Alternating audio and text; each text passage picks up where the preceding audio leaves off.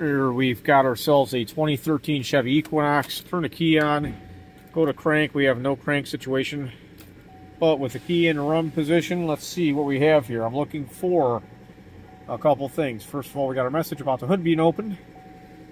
I don't have a check engine light. Now, I don't think this vehicle has an actual printout that shows up on the driver information center. We do have a power steering service message, and I can move the shifter through the gears. That's cool, so that's all right. So we don't have a check engine light. That's going to be one of my main things to think about here. I'm going to start off with a pre-scan if I can, and I'll share that with you. The technician have been looking around, seeing if they could figure something out here before. Didn't really find much. But there's our engine control module that we're assuming is not going to communicate. That's what they said wasn't communicating. But we're going to get started here with our pre-scan. All right, we're going to go ahead and put our VIN in here and see if this will populate. We're going to take a look and see what networks are talking here and which ones aren't. So, so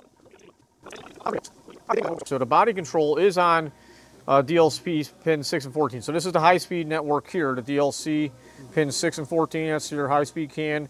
So we're just going to go through here and see what talks and what doesn't. We can sort this by the DLC pin. So you can see that these are all communicating, so that's cool. Basically, it looks like the engine control module. What about the power steering module? That's talking too. And looking at, if you look at the diagram here, I think we go through the brake control module, then to the power steering module, and then to the engine control module. So that ECM's not communicating. Yeah. So the next thing I can do is take a look at the resistance of the CANBus.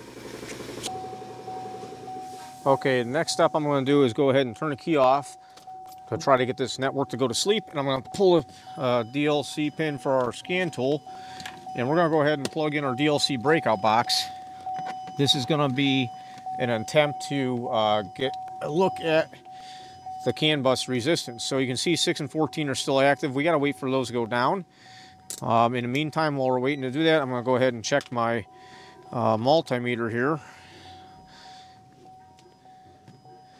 Actually, I can't do that. So I was going to try and plug that into there to check that. So you can see the CANBus went to sleep. So I'm going to go between 6 and 14, and I am expecting 60 ohms.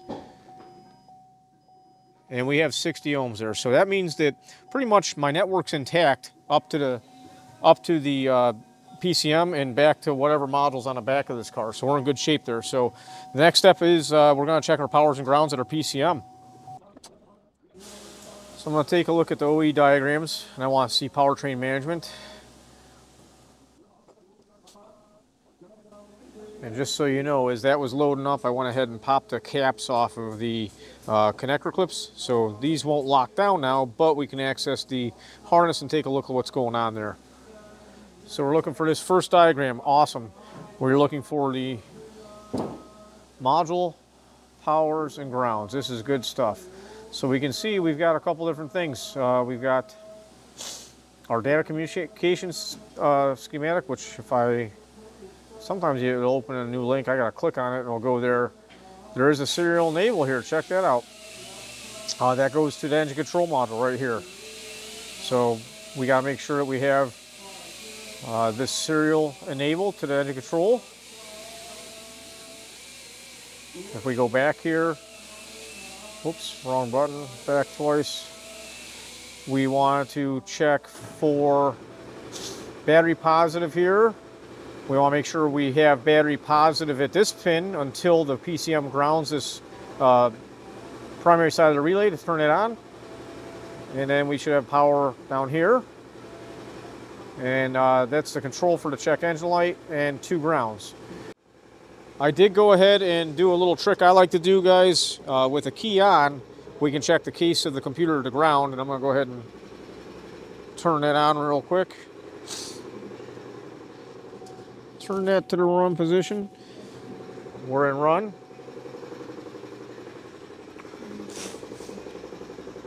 And I'm always looking for very low voltage on the case of the computer.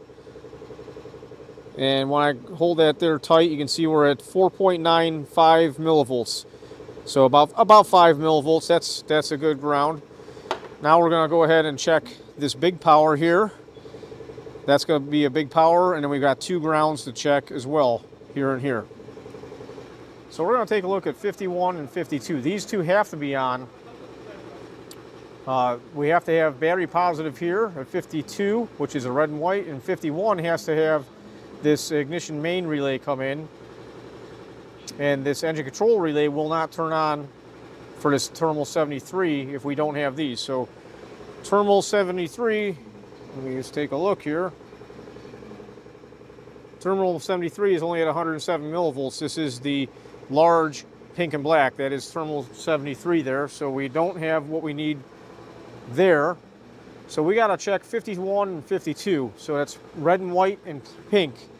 So red and white and pink are right next to each other right here. And I don't know if this probe is actually going to get in there and check this. These terminals are too small for the probe that I have. I got to find another probe. Okay, so we've got 13.5 volts on our pink one. That's going to be number 51 over here. And that's good. But let's take a look at the next one over. We're going to get into this, this red and white. This one should also have some voltage, good voltage there, with the key in the run position like we got it. See if I can't get this thing in here. And what we got here? 2.5 volts. We only have 2.5 volts on the red and white. That red and white wire, take a look at the diagram, comes from the fuse block. It should be coming from on the, let's see here. So 52, red and white, should be coming from fuse 10 on the underhood fuse block. So let's take a look at that. I got to go ahead and move my maintainer here. Get this thing off. Go ahead and put that over there for a second. So it's really hard to see, but fuse 20 is right here. And we're going to go up on the other side here. This is it right here, fuse 20. So I'm probing there. Oops. We got 12.5, 12.15. Check on the other side. 12.14. We can always pull the fuse and take a look too. I don't suspect it, but every once in a while you'll have a leg that broke off. That's a pretty odd situation there, but let's just double check. And I have both sides of my leg of that fuse, so that's cool. So basically what we have is an open circuit in between this fuse here and this wire here. It comes out of the fuse block on the bottom. It's a straight shot, no connectors. So we got to get in there and start looking around at this harness pretty good. All right, so we're going to go ahead and use a fuse jumper. This is only 5 amps, and we're monitoring that 2.5 volts on that circuit that we should have power. And if we go ahead and hit this, you're probably going to hear all the clickety-clack as this thing comes to life. Oh. Yeah, so you hear that, the click-clack. So we have an open circuit between this point of this red wire and this fuse right here. So that's what we got to go investigate. It looks like the harness runs this way and it goes up. So this thing, if I have my scan tool on there, would probably communicate right now. Yeah, all right, everybody. So I was out of time with this one. I did spend some time popping up the fuse block. We looked underneath the fuse block, made sure we had continuity. I don't like using that word, but once you undo the fuse block, you don't really have power going through it anymore. So we did have continuity between the fuse and also the terminal that goes to the connector that feeds that red and white wire to the PCM. So we knew we had an open circuit between the PCM and that fuse, right? It's in the harness somewhere. My customer did find it. I didn't locate this. This is his pictures. So it was actually a broken wire. It doesn't appear that it was actually green and corroded. It looks like it got flexed or maybe chewed on. I'm not 100% sure. Let me know what you think in the comments. I'd like to hear. But once again, basics are the way we go to find these problems. It's always the basic stuff. My customer is actually a member of the core membership website, and they're getting better at doing this type of testing. And I was happy he got this far with his diagnosis. Now, he had the connector end view printed up. Many times I go to shops that aren't fixing the cars. I'm just going to throw this out there. The shops that aren't fixing the cars will have the connector end views printed up, and that will have a list of all the different terminals for a connector, like of your powertrain control module, like he had in a video here. You can see this was already out, and I pointed to it.